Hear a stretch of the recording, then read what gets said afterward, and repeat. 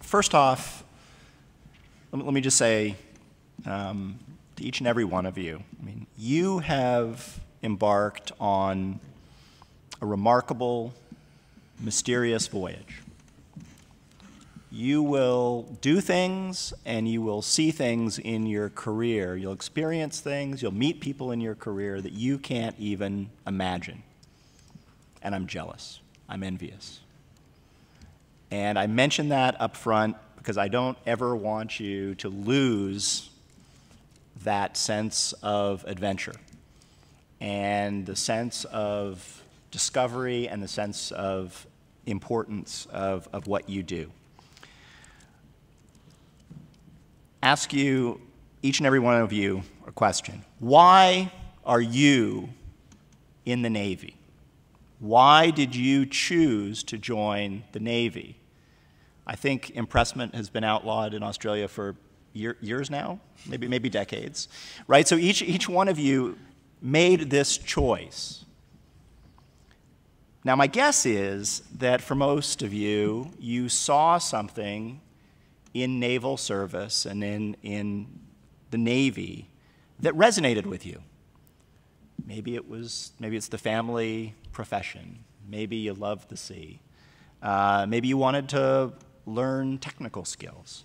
Something in naval service resonated with you, and you saw yourself in the service or wanted to see yourself in the service. I think it's important for each one of us to be very self-conscious about why we serve, realizing, of course, that those things can change over time. You know, maybe you chose naval service for one reason, and maybe 5, 10 years down the line, something will change. Your motives will change. Your view of things will change. I think that's in the nature of things. But it doesn't make it any less important to ask yourself that question. My second point, really to echo Admiral Haney, and he said it, but I'm going to say it again, never stop learning. First, never stop learning about yourself. I think self-awareness is an extremely important trait. And I've encountered plenty of people at all levels who lack self-awareness. And I personally, it's something that I work on all the time. It's not something that you just sort of master and then you can kind of sit back for the rest of your life. Second, never stop learning about others. Look at others, those you serve under, those who serve you, and, you know, see it, try to figure out in them what their admirable qualities are, and try to emulate them. Because it's great to have a wonderful boss. But of course, the truth is we don't always have wonderful bosses, right? I won't let, you don't have to comment on that. I'll just say I haven't always had wonderful bosses. But learning from the other type of boss can be equally valuable. What is it that makes that hypothetical boss such a terror? How can I avoid being that type of a leader? So learn from the good, learn from the bad. Also, to echo Admiral Haney, read.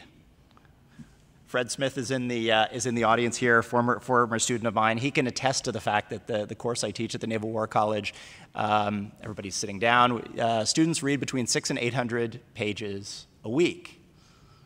Now the joke is it's only that much reading if you do it. And students tend to roll their eyes, and it's a lot of reading. But again, I'm glad Admiral Haney said this before me. The most effective leaders that I've had the pleasure of dealing with are lifelong learners. They are individuals who read a lot. When I served in the Pentagon, one of the minor parts of my job was flagging things for the Secretary of Defense, who was at that time Robert Gates, and things that I didn't think he'd read, and sending it up to him, things that I thought he should see, just in terms of out in the press or academic journals or books.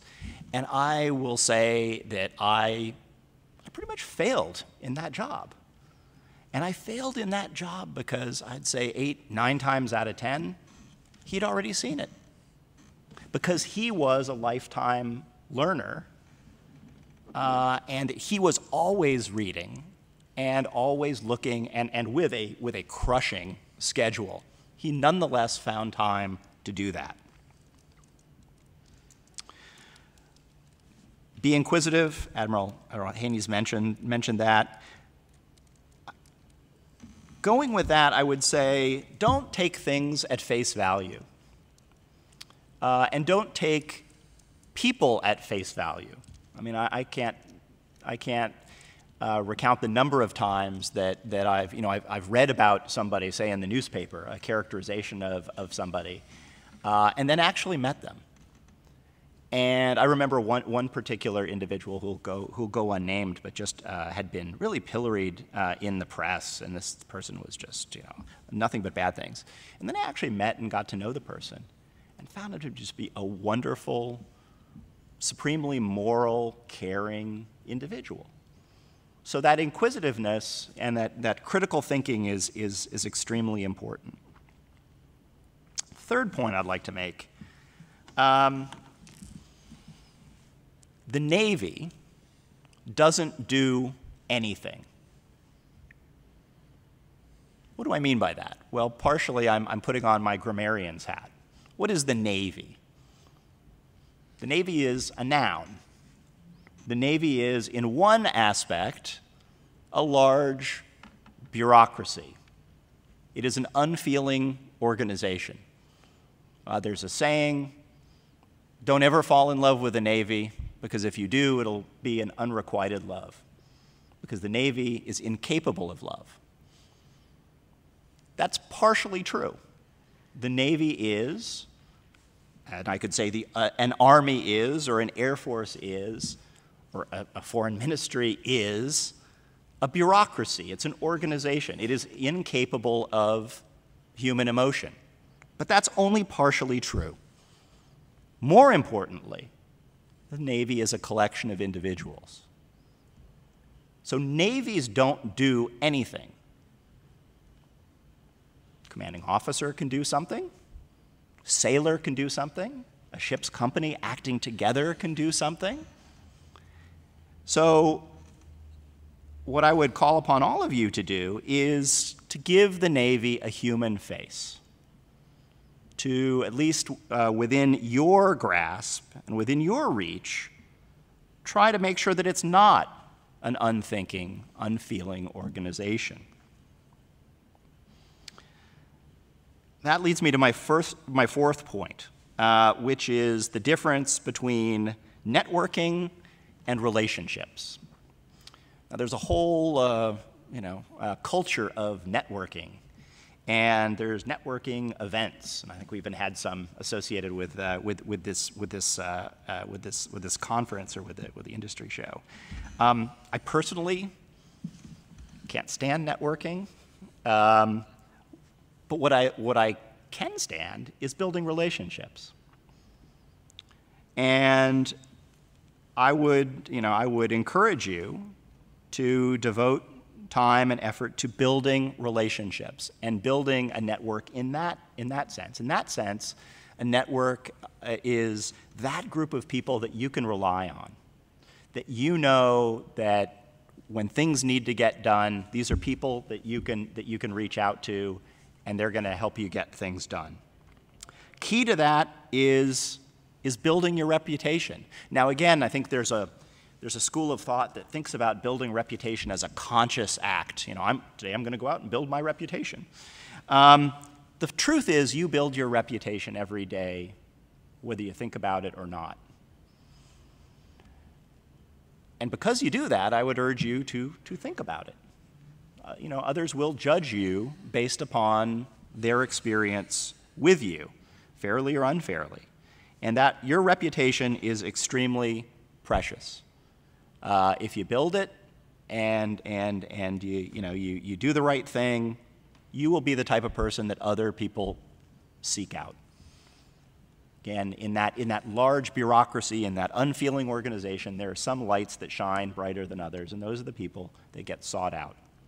So try to be that person. So build your relationships within the Navy, and one of the wonderful things about navies is you can also build relationships across navies. There is this, this fellowship of the sea that allows us to build those relationships. And those relationships within the Navy, across navies, I think really are key. Last brief point. Do the right thing. Now that sounds easy. Oftentimes it's very difficult. But have the courage to do the right thing. As I look back on my career, the times that I'm least proud of are the times when I didn't fight harder for the thing that I knew to be the right thing. Not when I did the wrong thing, but I didn't fight hard enough to do the right thing. I always used to tell people who worked for me in the Pentagon, look, we don't live in Stalin's Russia. What's the worst thing that's going to happen to you? They're not going to take you to the basement of the Lubyanka and shoot you in the back of the head. So do the right thing and cultivate the ability, as officers, you better know how to do the right thing. Thank you very much.